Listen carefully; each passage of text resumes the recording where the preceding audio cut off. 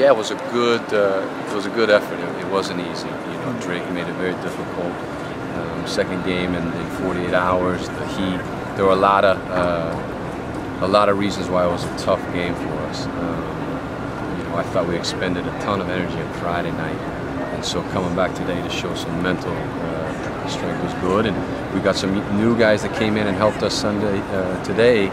You know, Nick Magelson came in, Dante came in. We used a lot more people. Adnan obviously comes in and wins the game for us. So I think we've got a deep group that on these Sundays are going to have to come in and really push.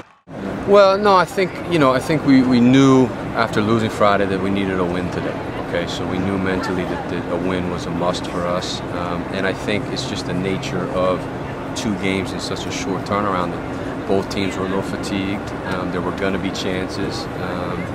You know, to be honest, I think we probably should have scored another one. You know, but we'll take it.